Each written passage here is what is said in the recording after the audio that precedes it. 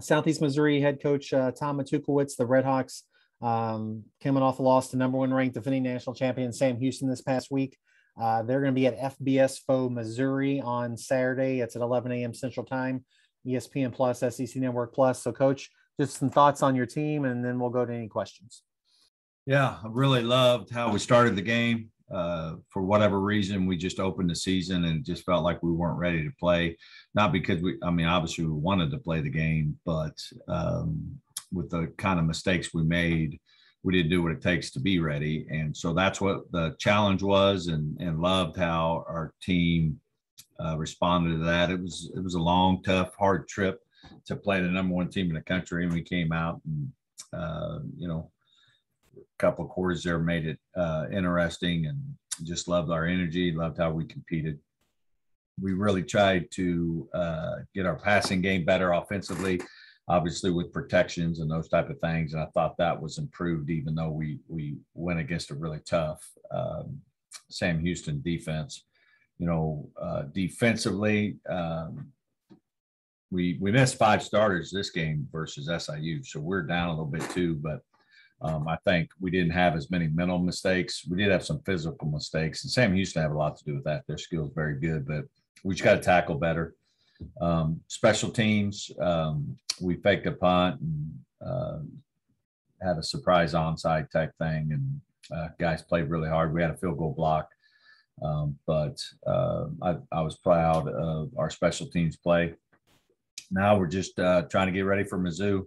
We talk a lot about this thing being about the OVC, being ready for the OVC, and these type of games are tough, not only because of the opponent, but really we should be excited. Like, that's what I want our team and coaches to be, just excited for the opportunity. Of course it's a challenge, but what's the worst thing happen? We lose a game. Like, at the end of the day, we're blessed for this opportunity. It's a tremendous challenge. We have a tremendous amount of respect for Mizzou, their coaches, and the state. Like, I'm excited to get to go play this game, and we're going to just try and do the best we can to prepare and see if we can't continue to get better, because that's going to give us the best chance of having a great season in the OVC.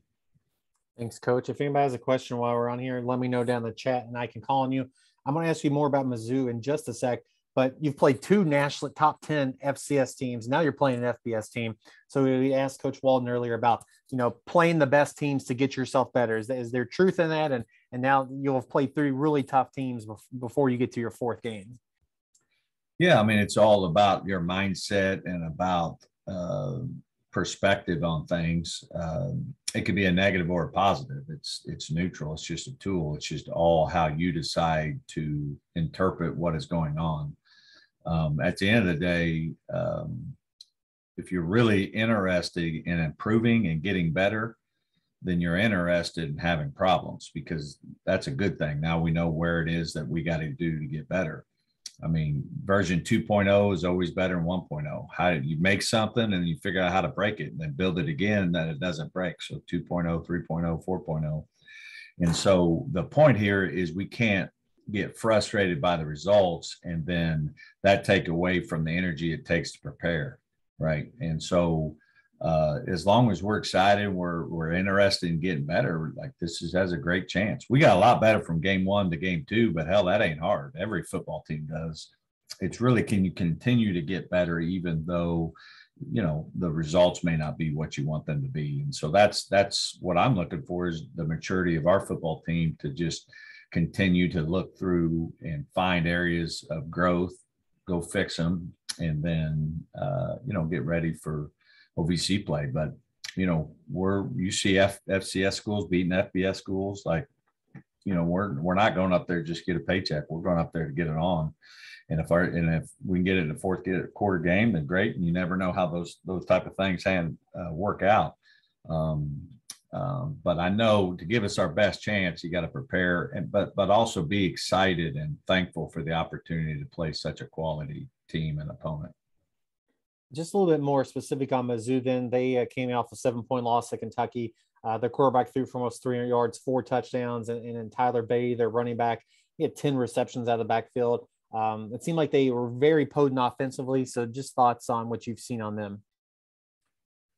Well, man, I got a serious man crush on Tyler Beatty. Like, I don't know, like if you get college, where they draft them or these fantasy leagues or whatever, I'd pick him 11 times. I'd play him at center, guard, tackle, tight end, and quarterback and running back.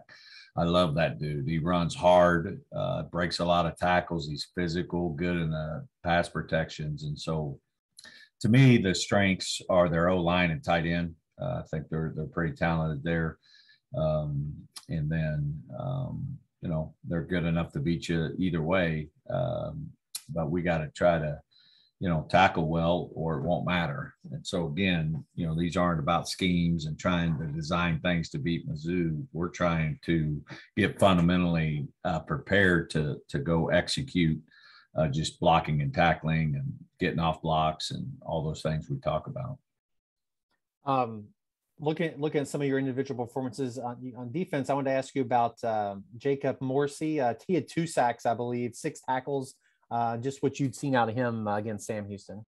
Yeah, we had a player injured the first game, which gave Jacob a lot more snaps, and man, he really showed up. He's an explosive, strong football player at linebacker. Like, when you send him, something's going to happen. And so it was great for him to have that kind of success. And he's still young, still a freshman. So we are still teaching him the game, and he's still learning the game, and just excited about what kind of future he has with the Redhawks. And then you're talking a little bit about what Tyler Beatty does from Mizzou. It seems like you've like to do that with your running backs too, Hess and Custis, often picking, going out and catching passes, being active. Is that a fair comparison to like things you're trying to do with your running backs and get them touches anyway? Yeah, for sure. They throw the ball to them, and so we try to do the same thing. Just been philosophy wise, we always try to run the ball, and no matter who our running back is, we feel like we're gonna have some good options there. Gino's coming off a great spring, and he's had a good start to the season, and he's kind of a workhorse, and we're going to find out. Zion Custis hit the transfer portal, and so now it's going to give a guy another opportunity.